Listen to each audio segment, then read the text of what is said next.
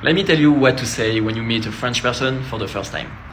So first things, when you meet someone that they say they're French, don't start with, oh, oui, oui, baguette. It's like if you meet someone and you say you're American and they're gonna say, oh, yes, yes, burger. It doesn't really make sense. We're actually pretty polite. So if you go to a store, you have to start with bonjour if it's during the day, or bonsoir at night.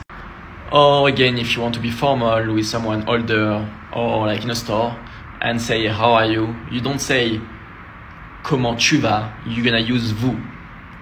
Comment allez-vous? If it's at a party with people of your age, you can say tu.